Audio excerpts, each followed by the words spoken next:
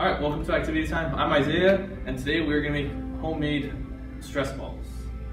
Now, today we are going to be using a few things, again, like that you can find around the home, and then some things that you may just have to go to the store that you can buy for inexpensive prices. So today we are gonna need a funnel. We are going to need some kind of powder. So I have sugar and salt here.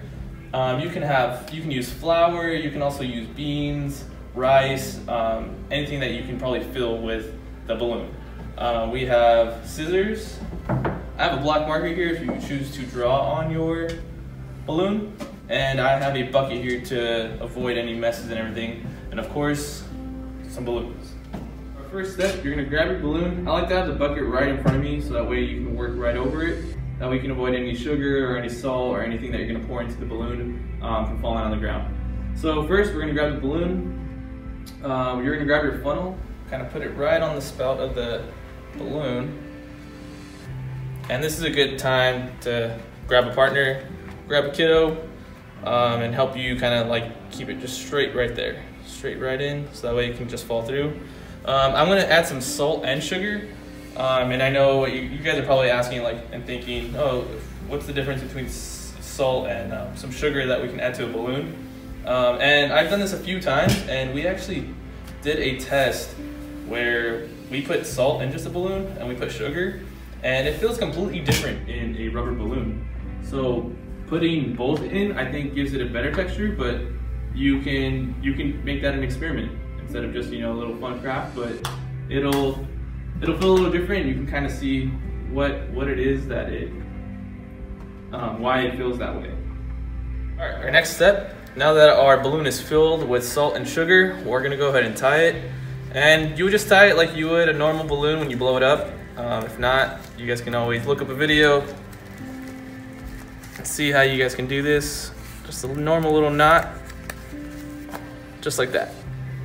So nothing's gonna come out. Just like, all right, so now that we're done tying the balloon, everything's filled in, nice and safe. I like to do one extra step. If you grab another balloon and just cut this top part here. And if you're in the back seat and the kiddo has it in his hand and they are kind of messing with it and everything, that first layer is probably gonna be a little more stressful, thinking it's gonna rip open. If you cut off that one layer, kind of just stick it right in, it creates another layer of safety and peace of mind, especially if you're in the car, if you're in a different part of the house you don't want to keep messy. It's just another layer, that you can squeeze just in case that first layer does rip. All right, so one thing I like to do with the last step, just make it a little more fun and personalize it. You're just gonna grab your balloon, and I like to just draw a face on it. Sometimes the kids will get a little more creative depending on what color the balloon is, and they can draw a happy face, they can draw a character. If it's, a lot of times we have a lot of students that do Captain America or an Avenger and match the color of the balloon. And sometimes it's kind of nice if you just get like a marker, color it right in, make a happy face. You can make an anger face, so when they use that stress ball, is it because they're angry, or is it because they're just happy all the time, or is it because they're stressing out about something? So it gives it a little nice touch right before you guys let it dry and get some squeezing going on.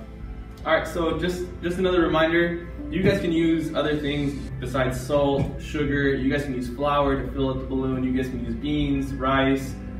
You can add all of them in. I like to use at least one kind of powder and maybe either beans or some kind of beads to throw in the balloon. And it makes it super simple. Again, it's not a long activity, but it is an activity and a object that you guys can use for a long period of time as long as it's taken care of. Check out our videos at valleyymca.org.